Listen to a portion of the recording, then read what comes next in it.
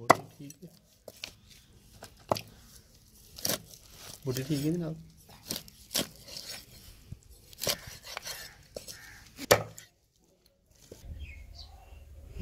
नमक और जवैन,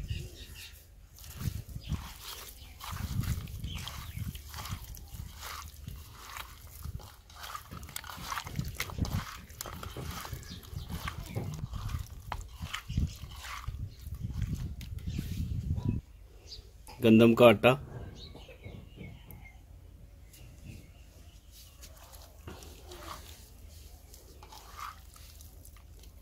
अच्छे से इसको मिक्स करना।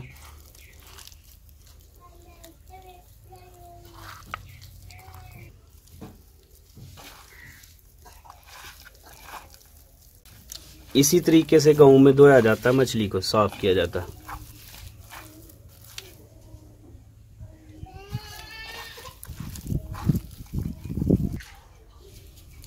पाँच मिनट हो गए हैं इसको रखे हुए, अब इसको हम धो लेते हैं।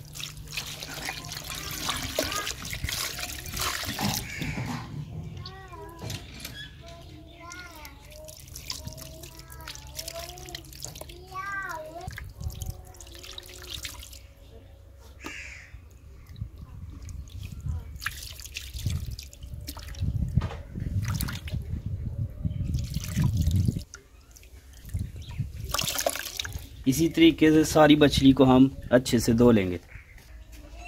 मछली को अच्छी तरह साफ करने के बाद बिस्मिल्लाहिर्रहमानिर्रहीम, सबसे पहले नमक, ये 1.5 किलो मछली है। उसके बाद जवैन जाएगी 2 चुटकी,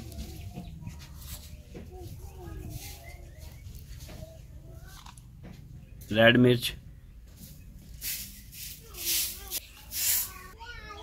हल्दी हाफ चम्मच, ज़ीरा, खुश्क धनिया और सूखी हुई मिर्चें लाल, उनको हमने दरदरा सा कर लिया, ये भी इसमें थोड़ा सा जाएगा।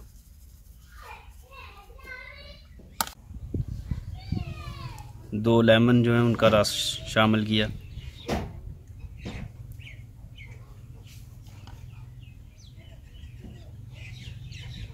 और अब इसको हम अच्छे से मिक्स कर लेंगे, हाथ की मदद से कर लें या चम्मच की मदद से।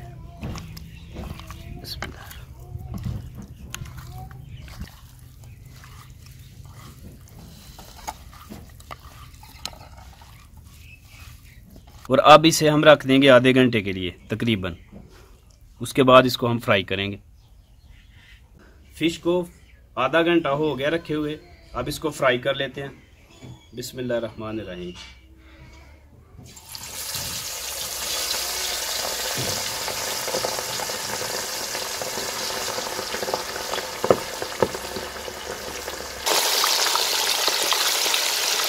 फुल फ्राई नहीं करना, हाफ फ्राई करेंगे। उसके बाद इसको हम निकाल लेंगे।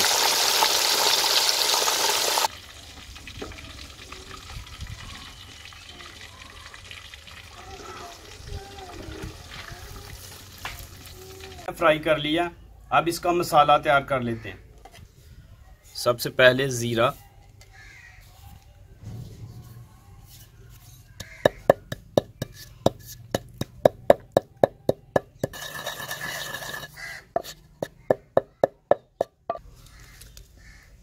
सुरख मिर्च सूखी हुई,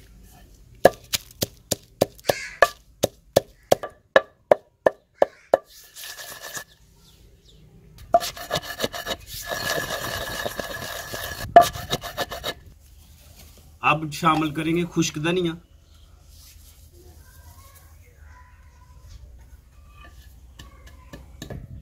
खुश्क धनिया और थोड़ी सी साथ ही काली मिर्च भी हमने शामिल की है, साबुत काली मिर्च।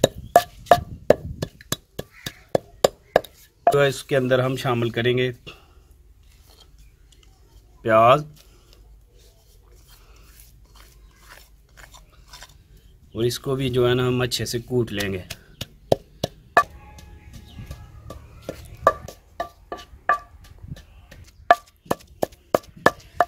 प्याज को अच्छे से कूटने के बाद थोड़ा सा लहसुन भी इसमें जाएगा और अदरक भी जाएगा। इसको भी अच्छे से कूट लेंगे।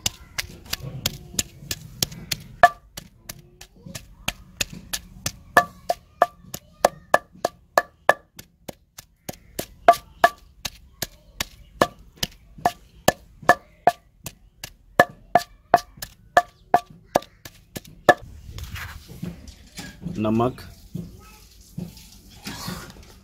रेड मिर्च, हल्दी, लेमन का रस,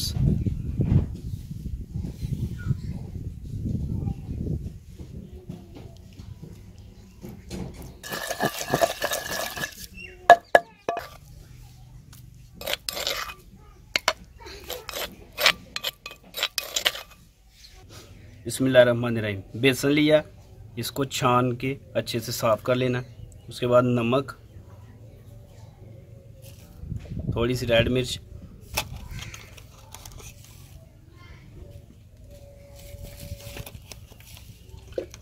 थोड़ी सी हल्दी, थोड़ा सा पिसा हुआ गरम मसाला और जो मसाला हमने तैयार किया था वो हो जाएगा इसमें।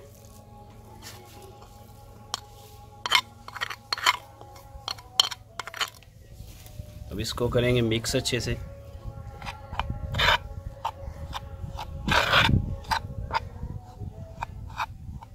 पानी बिल्कुल थोड़ा सा शामिल करना है क्योंकि ज़्यादा पतला नहीं करना हमने।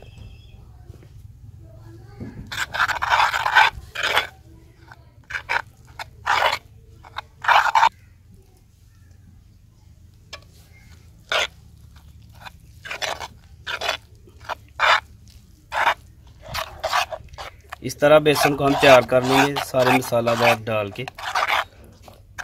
और अब हम फिश को बेसन लगा के फ्राई करेंगे। अब फिश को हम बेसन लगा के फ्राई करते हैं। तो चलिए शुरू करते हैं। बिस्मिल्लाहिर्रहमानिर्रहीम।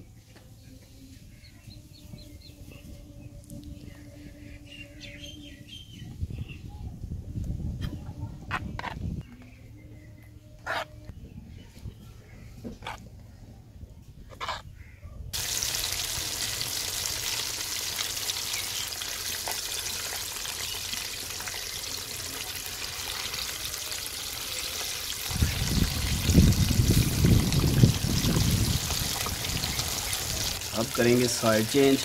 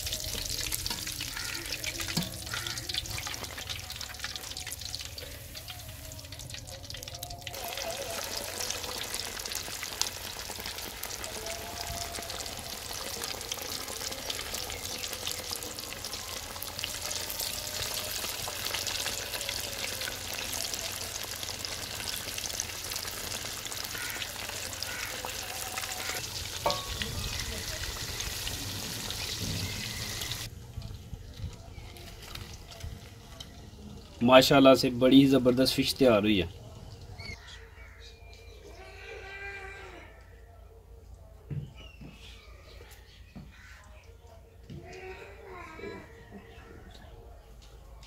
बिस्मिल्लाहिर्रहमानिर्रहीम।